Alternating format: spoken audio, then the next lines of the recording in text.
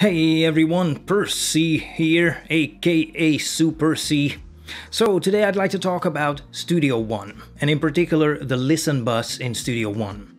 I actually have a feature request regarding the Listen Bus. So Presonus, if you're watching, pay attention. Supercy.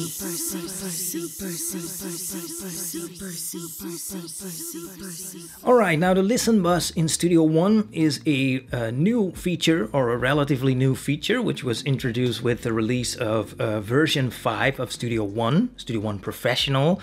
You will not find it in Studio One Prime or Studio One Artist. It is a Studio One Professional only feature. But what is it? Well, I think Presonus is a bit better at explaining what it is, so let's take a look at the manual. So a dedicated Listen Bus is available for monitoring solo signals, which allows you to solo individual channels or sources without affecting the Q mix buses. Very important. It can provide a separate audio feed to the control room monitors or headphones independently from the main out channel. When activated, initiating solo and on any channel sends the solo signal to the designated outs.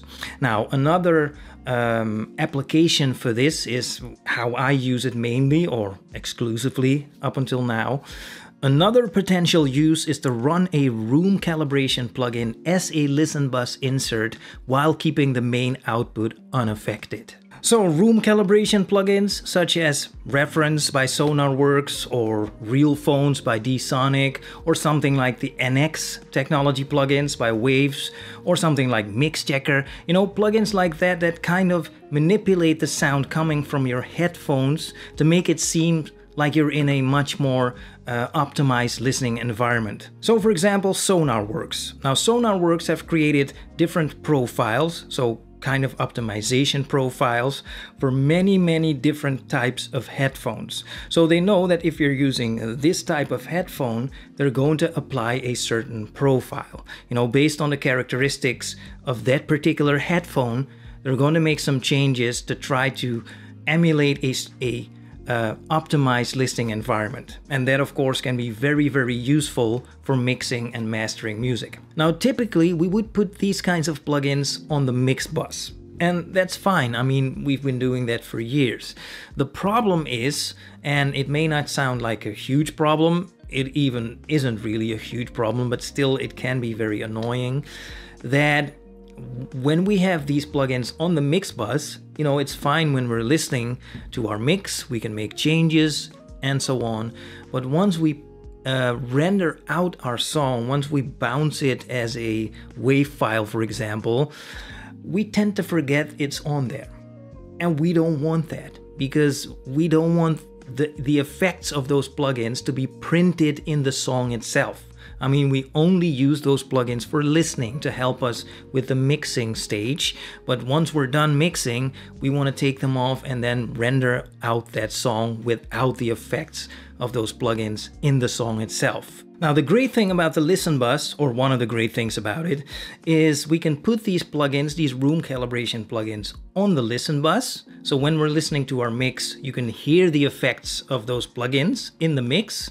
But once we are rendering out our mix, you know, once we're exporting our mix, again, as a waveform, for example, Studio One will actually ignore everything that goes on the Listen Bus. You know, so you don't have to think about it at all. Now, another thing we can do, if your audio interface allows it at least, for example, we can route the Listen Bus to our headphones and then simultaneously route the mix bus to our monitor speakers. You know, so we can switch back and forth between the two without having to worry about switching on or switching off these room calibration plugins. So, yeah, I don't want to exaggerate, but I really think that the Listen Bus is an amazing feature.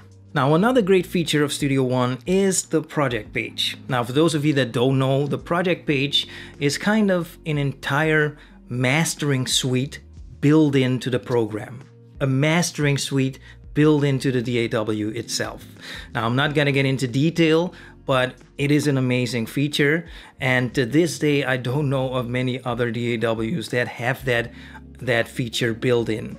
So I really appreciate it. But here's the thing, and please correct me if I'm wrong, but as far as I know, the listen bus is not featured on the project page. And that to me is, I don't know, I mean, if there's one area where the listen bus would really make a difference, where it really would be useful, it would be the project page. I mean, yes, of course, also in the mixing stage, but certainly also in the mastering stage, you know, and I just really do not understand why it's not there. So it's quite disappointing, actually, that it's not there. I mean, even from the point of view of a programmer, which I'm not, but I would think, I mean, if you're technically able to create the listen bus on the song page, then how difficult really would it be to create one on the project page? Come on. So here's my request. Presonus, listen up. I really love Studio One. I've been using it as my main DAW for quite a few years now. I'll probably be using it for some years to come also. But please add the listen bus to the project page. Come on, guys.